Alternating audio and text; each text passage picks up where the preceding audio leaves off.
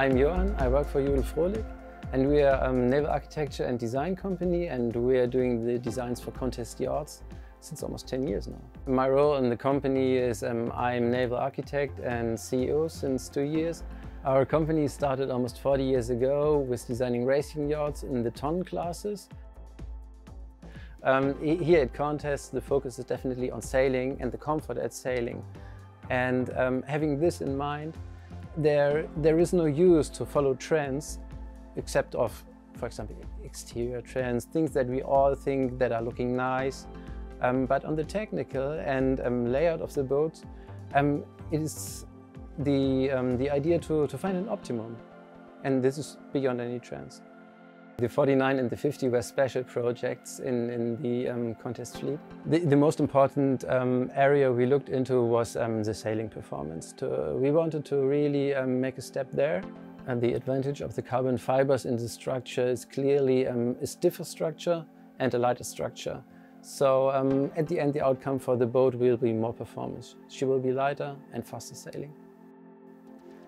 The 49, she's more open. She has a little open transom, and she is meant to be maybe a bit more the Mediterranean boat of the bows.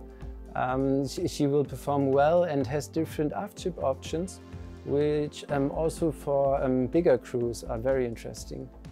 And the 50 features more sheltered transom, a more sheltered cockpit and steering area, the nice aft cabin you see on the center cockpit type boats. And she will be the blue water cruising option of the boats.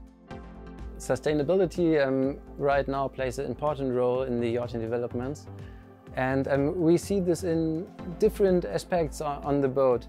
On the one hand, we look into alternative materials for the construction, to take something which is not from oil or chemistry based. On the other hand, it's about the engines, the drives, electric drives, solar panels, to have a clever energy management, to remove or reduce the CO2.